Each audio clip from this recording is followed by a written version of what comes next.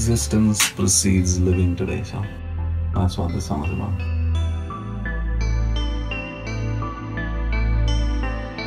Existence precedes living today. We all just exist. At some point we compromise on so many things.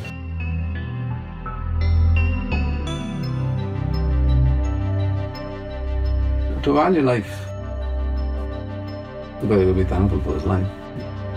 I was speaking to James, what is your idea behind the song? He was like, I'm so thankful to play this. Thankful to do music, I'm thankful to...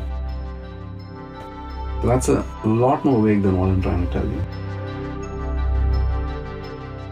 So I was like, okay, you're just being vague, but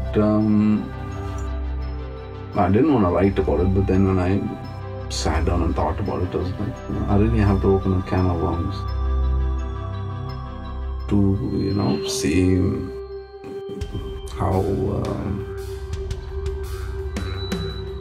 to break down that image of perfection of what we have it all together.